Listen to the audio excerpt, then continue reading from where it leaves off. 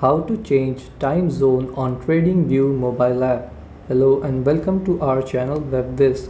In this tutorial, I'm going to show you how you can easily change the time zone on your Tradingview mobile app. So please watch till the end to properly understand the tutorial. So open up your Tradingview app, and then once you're in the app, open the stocks, indices, or whatever chart you want to change the time zone on. So for example, I'm going to go to the Tesla chart, and then here in the bottom right side you will see this settings. Tap on it, and then here scroll down, and here you will see time zone. Tap on it, and from here you can select the time zone you want. So to select it, you have to just tap on the time zone, and the time zone will change.